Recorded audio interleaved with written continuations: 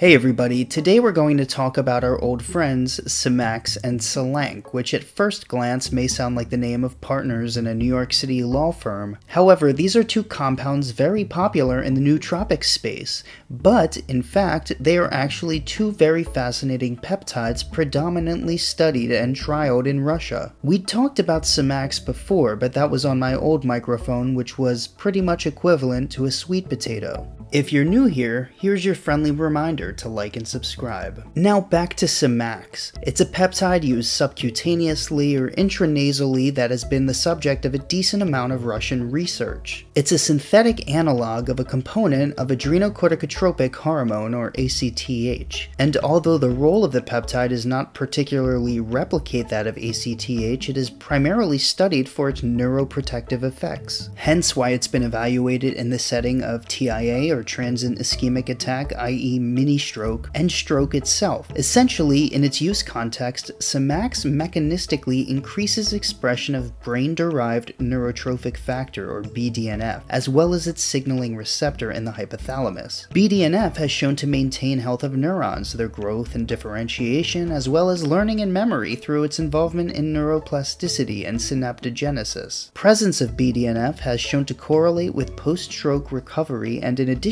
to quite possibly being involved in mood regulation and other neurologic and cognitive processes. It seems most of the data stems from its evaluation of brain injury, i.e. stroke and TBI, and I'd like to see more research in humans to justify how and why it should be utilized. And for those who want a little bit more substance about Semax, the full deep dive we did on the topic will be in the description below. Now let's get a little bit nerdy about Selank. It's a modified version of the tufsin peptide with 3 amino acids tagged onto it. Tufsin is a small peptide founded and initially developed at Tufts University. While tufsin has been seen to be involved with certain processes, Selank is thought to act as both an anxiolytic to remove anxiety and as a nootropic. Tufsin is a small peptide analog of immunoglobulin G. Immunoglobulin G, or IgG, is the antibody most present in our circulation. One of the roles of antibodies is to bind pathogens invading our physiology, and thus they are crucial to the immune response. Tufsin, the peptide analogous to this antibody, has shown an ability to act on the immune system as well, and is thought to augment certain parts of the immune response by recruiting certain cell types involved. So although there are overlapping effects among Selank and Tufsin, naturally, let's move on and get to talking about this interesting Russian peptide. So it was developed by the Institute of Molecular Genetics of the Russian Academy of Sciences, and like Semax, Selank modulates expression of BDNF, which is thought to be key to how and why it works. There is a fun-loving study where they took a bunch of rats and to one group fed them only alcohol. They gave all these rats Selank, and the ones who weren't on a booze-only diet, they showed cognitive enhancement, while the ones who only consumed ethanol showed decreased withdrawal-mediated disturbances in attention and memory. So it doesn't particularly show that, hey, Selank increases BDNF and all these different compartments of the brain, but it's thought to be influenced by Selank-induced regulation of BDNF or restoration to adequate levels, while adjunctively enhancing cognition. Its role as an anxiolytic is thought to be through its modulation of GABA receptors, and as such it's seen to have a benzodiazepine-like response,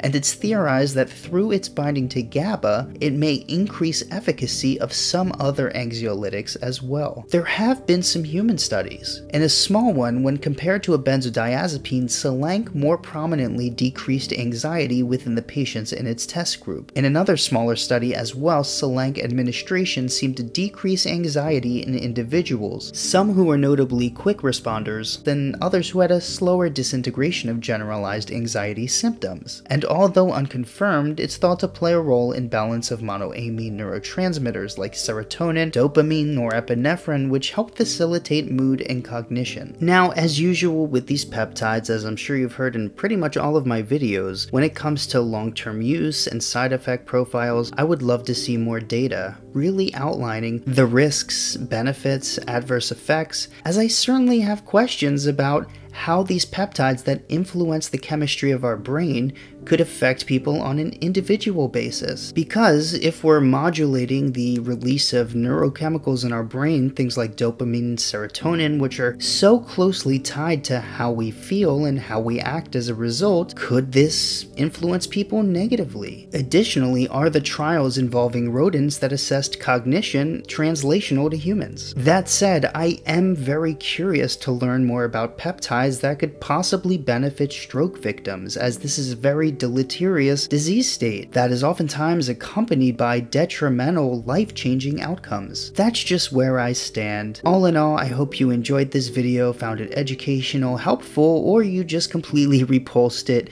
It's all okay with me. Just leave me a like and subscribe if you did enjoy, and I will speak with you soon. You all have a great day.